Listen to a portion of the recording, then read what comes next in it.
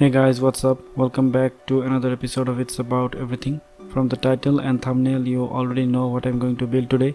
So without wasting any more time, let's start working.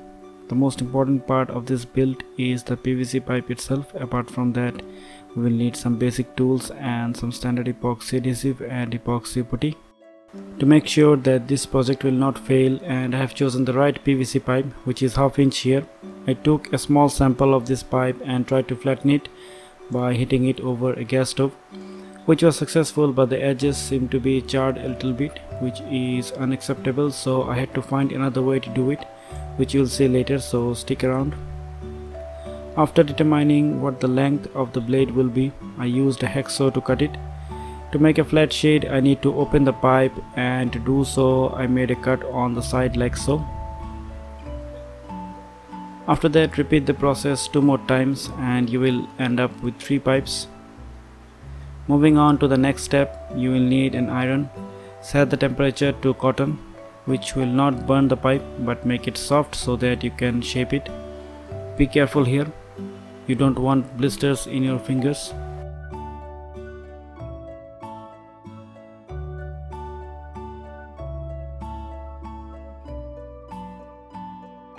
Keeping the slit towards your palm, gently roll the pipe back and forth. Don't worry, the entire pipe won't heat up. PVC is a bad conductor of heat. After a few minutes it will start becoming soft, so start flattening it ever so slightly.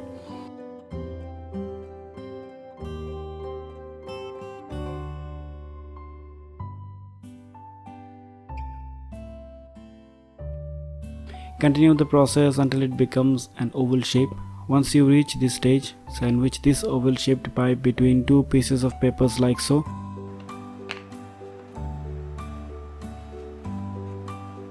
And gently iron it. Applying gentle pressure, wiggle the iron back and forth until it becomes flat. Here I made a mistake doing it on the floor because the tiles were cold and so it was taking longer time. I would suggest using a wood plank that will not transfer the heat to the floor.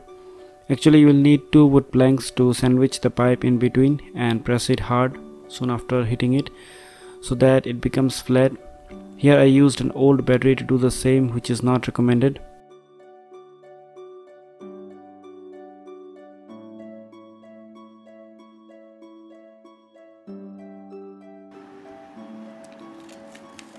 As you can see here, it's completely flat now and can be cut into the shape of a fan blade. I will follow the process 2 more times to make the other 2. To make the hub, I will use the same process of flattening it, and then I will use another square pipe as a reference to draw a circle.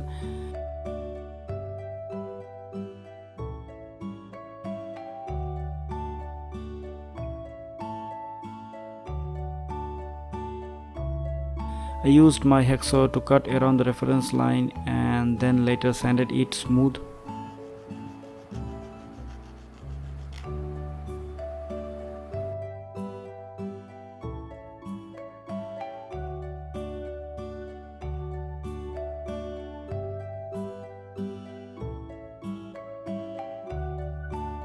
After the disc is completed, I need to find the center point of this disc, so I used a set square here.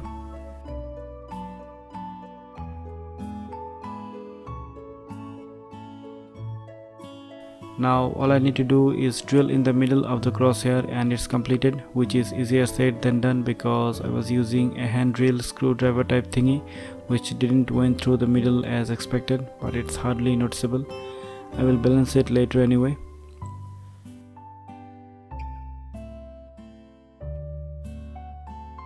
Alright, so here you can see I have made some markings on the hub disc for the individual blades, which is 120 degrees apart from each other, which I will cut into shape. I've also made a template for the blade shapes.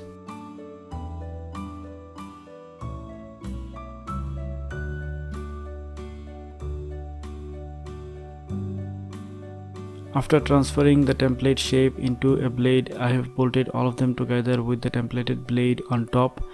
In this way all the blades are going to be same. Working with my trustworthy hacksaw, it took me about half hour or so to cut it into its shape.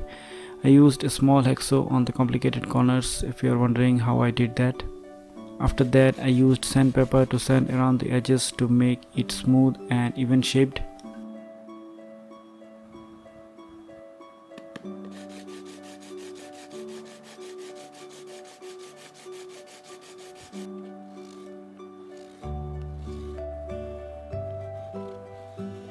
Alright, so here you can see how it looks after it's shaped.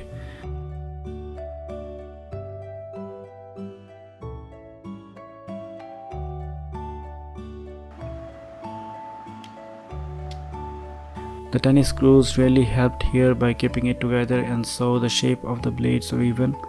I don't think I need to bother about the tiny holes, and I think it will hardly make any difference, but we'll see later.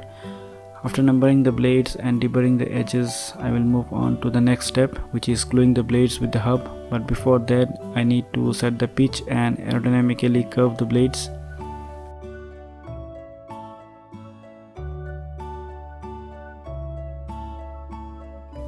I tried a new technique here with my SMD soldering blower, as I can adjust the heat coming out of it, and it did came out very well.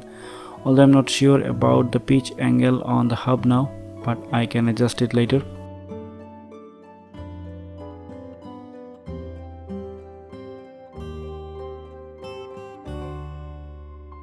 Keeping the blower on the lowest heat setting, it just makes the plastic soft enough to work, and I can also direct the heat to a particular spot with the right choice of nozzle. You can set the pitch after gluing the blades also, which I found out later, as epoxy can withstand a lot more heat than the PVC pipe can, so it's possible.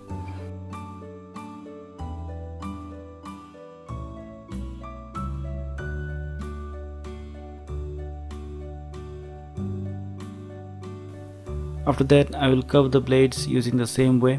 You don't need a reference to what angle the curvature should be, just do it, but only for the first blade. To make the second and third blade, use the first one as reference. In this way, all of them are going to be same.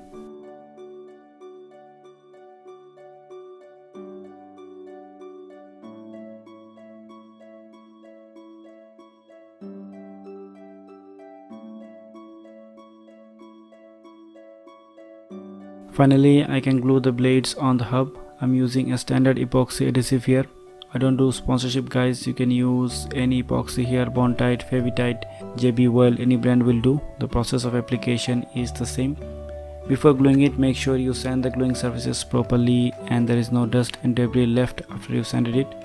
Also, don't touch the sanded surfaces with your fingers, as oil and moisture from your finger will cause improper adhesion and might lead to a catastrophic failure while the fan is operating at a high RPM.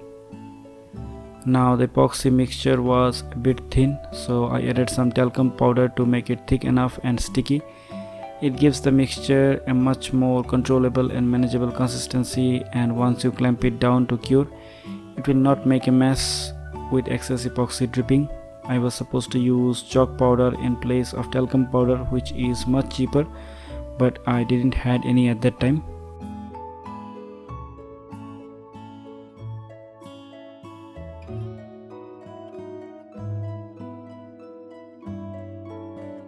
You can see here that the blade sticks onto the hub right away and remains in this position until I make sure about its alignment and clamp it down to cure.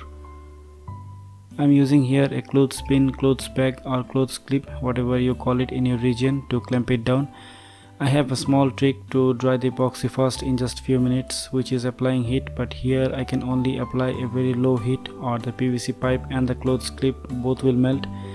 It will take a bit more time, like 40 minutes to fully cure it, but it's faster than 8 hours in 26 degrees Celsius.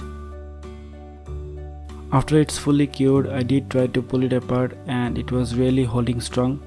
I didn't show you previously how the talcum powder was mixed with the epoxy, so here you will get a glimpse of how I mixed it.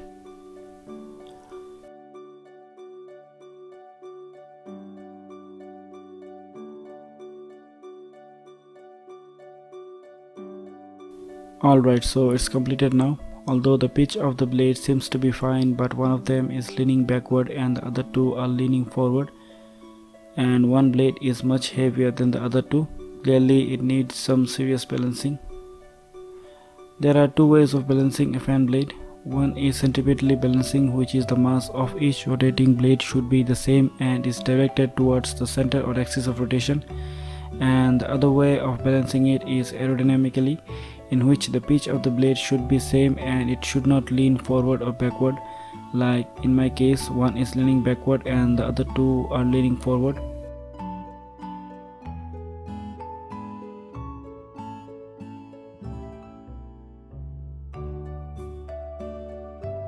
So I first decided to balance it by weight, and to do so I used epoxy putty on the opposite side of the heavier blade.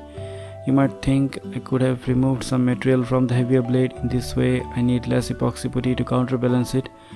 Well, it would work, but on the other hand, aerodynamically it might create new problems. I cannot remove too much material, nor can I apply too much epoxy putty to balance it. I have to be somewhere in the middle. Here you can see I'm using a needle as an axis to balance it. That's because the needle is polished and the blade can move freely on it, which is intended to see which side is heavier.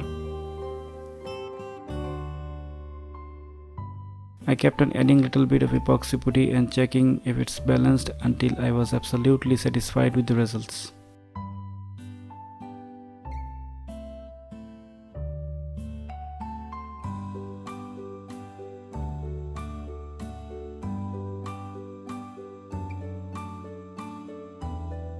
Next I will mount the blades onto the motor permanently with epoxy putty, or with the black stuff if you're wondering what's that.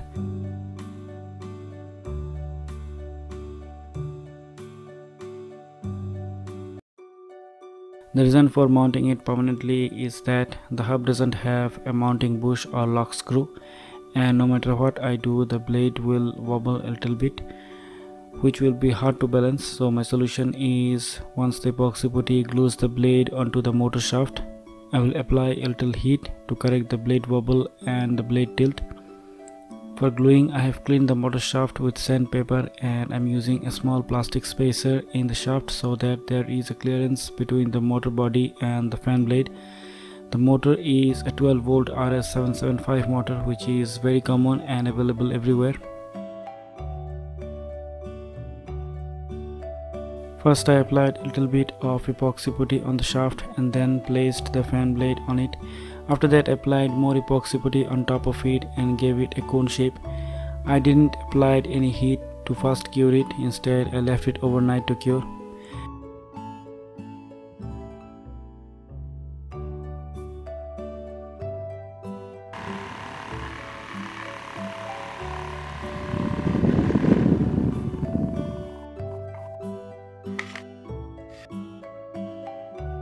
Next day I did a trial run and it was vibrating a lot, so I need to aerodynamically balance it.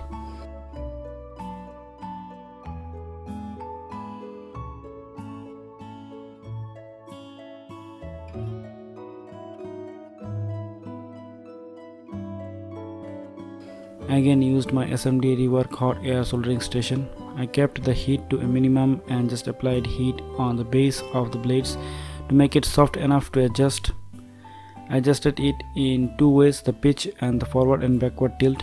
I also need to make the leading edge of the blade a little bit round, which will reduce drag, therefore reduce load on the motor.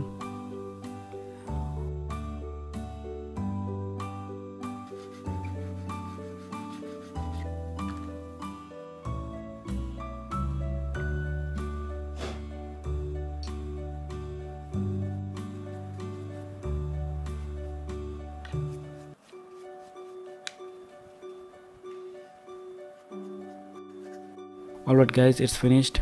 If you could remember, I made this fan long back in another project, and it's also made with PVC pipe. I just repurposed the fan with a new blade.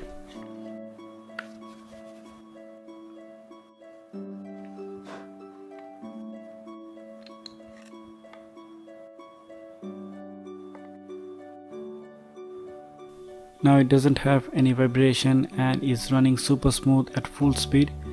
The center nose cone is a bit off center, but it's not creating any problem. The epoxy is holding good. Overall, I'm satisfied with this project and I didn't expect it to be so good. Fan blade that is made just by using a PVC pipe as the main material. I hope you enjoyed this video. Please do consider subscribing my channel and hit the notification bell so that you don't miss an update. I'll see you soon.